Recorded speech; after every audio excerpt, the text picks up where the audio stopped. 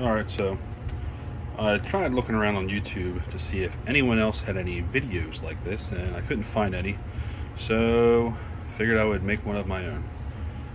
What I have here is a Ring doorbell camera. This is the Pro, the first edition, and the cover's off. It's sitting here on my workbench. As you can see, the lens is very cloudy.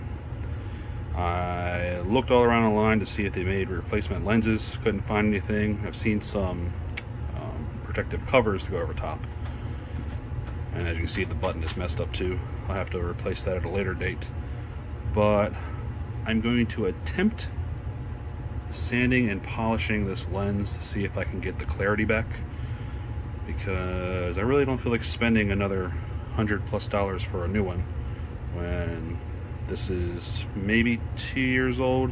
I can't remember exactly how long I've had it, but yeah, we'll give it a whirl and see what happens. Alright, as you can see, I went ahead and used some painter's tape just to try and protect the edges a little bit for when I sand. I might not get the best camera angles here. I have my phone just propped up on top of a paint can, but I'll try my best. I'm just gonna do some sanding and keep going over to different types of sandpaper. There was someone else on YouTube that was polishing off a set of lenses for their boat, the gauges, and this is what they used. Got it off of Amazon. I think this kit was, I don't know, it was $12, something like that. But a bunch of different types of sandpapers. So we're gonna give it a whirl and just kind of see what happens. And you can do it wet or dry. I'm trying dry.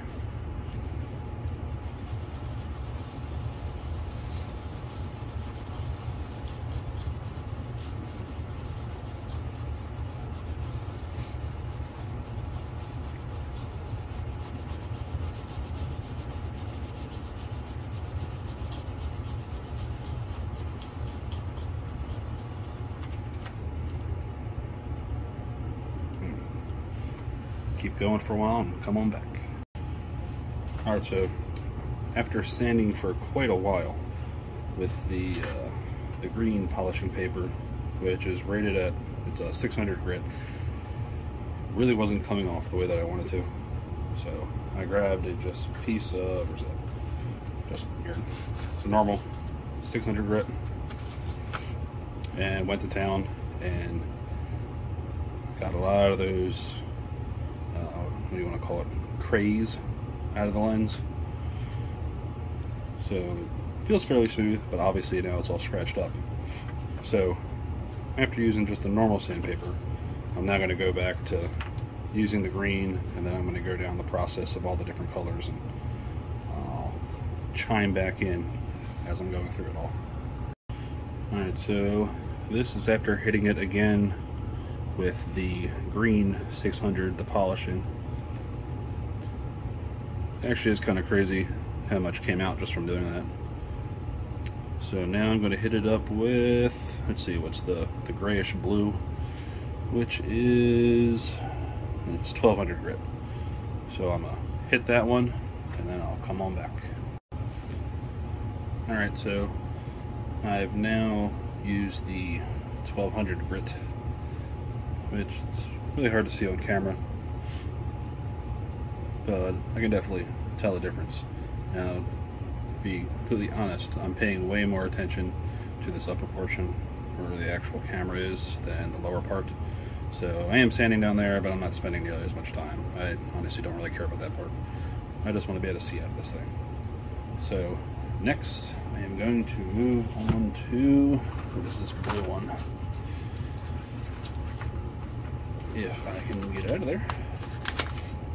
The blue is 1800, so I'm going to do a little sanding with that, and then we'll come back. Now, I am quite impressed. So I've just hit it with the blue paper and see if we can catch that. It's pretty darn clear already. And we still have a few different ones to go. I mean, right there, clarity wise, be way better than it was before. As you see, again, I'm paying way more attention to this top. I'm still sanding the bottom too, but not nearly as much. And because I didn't prep it the same as the top, you can see it doesn't look nearly the same, but I'm okay with that. And by the way, this paper is kind of tough, so I'm just taking a razor blade and cutting this all into strips and then just sanding her. I'm really impressed with how well this is turning out. I'm looking forward to when I'm completely done to see how this looks. I mean, realistically, I could probably stop right now and it would be great. It's really impressive just how clear that is right there. But I'm gonna move on. The next one is 8000 grit, the pink. So I'm gonna sand some of that and be right back. Alright, so I just sanded it with the, what was it, the 8000 grit, the pink, and I can't believe how clear this thing is getting. I know you guys probably can't see it the best. There we go. See a little bit there. There's still some slight scratches in it, but I still have, I think, what, 2 more to go. So yeah, again, the bottom doesn't look the best, but I'm not really worried about that. I just want the camera to be able to see again. So next we have Aqua, which is 10,600 grit. All right, so I am going to sand with some of this guy. Let's see what happens. Again, I'm just using a razor blade, cutting off pieces of this. Because it is like a real thick paper. You can't just tear it by hand.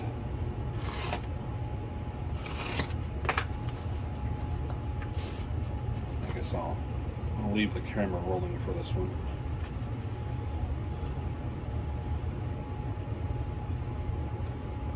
See if I can notice a difference again.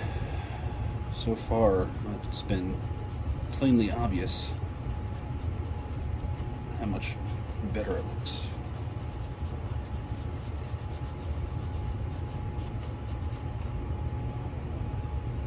And I can already tell the difference that quickly. I've never used a polishing type sandpaper for anything. I've never had a reason to. And I think I might be buying some more of this stuff for some other projects. Because that is looking really good. And I just need to order that button. I've seen them on eBay. They have different color ones, but I'm just got a plain Jane one. Kind of wish I would have already ordered it so that way I could just make this thing look brand new all at once. Yeah, thing looks practically brand new. Still some real light scratches, but those definitely aren't going to get picked up in the camera view. Okay. So you can see them a little bit right there, little light scratches.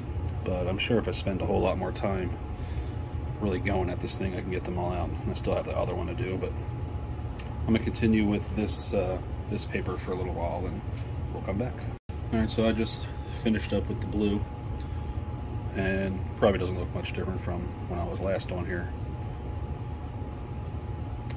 But now I am going to use the final one, which is 22,000 grit. So honestly, it just feels like tissue paper.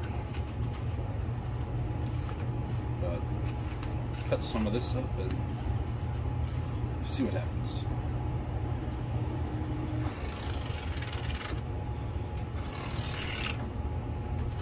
Oops. Got away from it. Sure, let's just go down the center.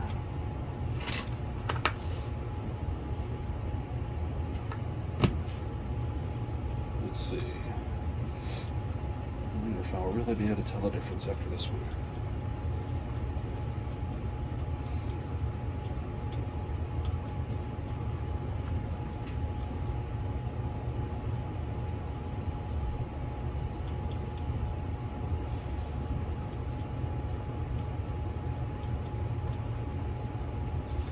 Let's see, first impressions.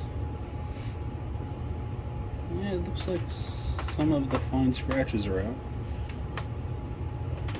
There's still some in there, but I'm honestly not going to spend the amount of time to completely remove all those. But yeah, so let's keep trucking along. Alright, so I went over it with the, what was it again? 22,000 grit. And I got out a decent amount of scratches, but there's definitely still scratches in there. But some of those were left behind from previous steps. If I probably would have spent a little more time on this, I could have gotten that absolutely pristine, but come on. That is a million times clearer than what I was before. I definitely can't wait to get this thing hooked back up. But once I do, I will take a screen capture of the image. I took one before doing this to show how hazy it was, but I'll do another one and I'll put it at the end of the video so you can see the before and after. Hopefully this actually looks good. I can tell you a word of warning when doing this. The reason why the screen looks so bad is because the UV protection is what failed. So it crazed and hazed and, you know, whatever word you want to use. Well, I still have some UV protection down here because I didn't go crazy with the 600 grit in the beginning, but I took it all off up top. So there is zero UV protection on the top of this thing, which means you need to find something to put on there to try and protect it, because obviously without UV protection it's going to fail a lot sooner and you're going to have to do this all over again, you know, much more frequently. So they do make different things for like headlight repair kits that have like I'm going to say a film, but I don't really know which one I call it, but basically it's a liquid that you smear over really fast, and some of them actually use like a UV light to dry them up. They make stuff like that. But what I'm going to try, and I believe I mentioned it early on in the video, is that there are actually companies that make screen protectors for these. So they look just like the ones that you get for your smartphone.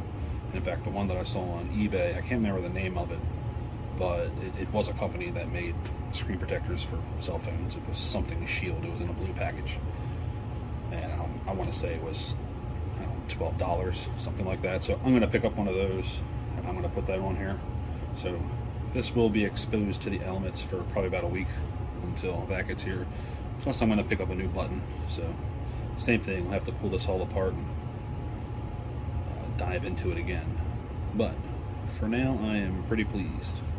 So there you go.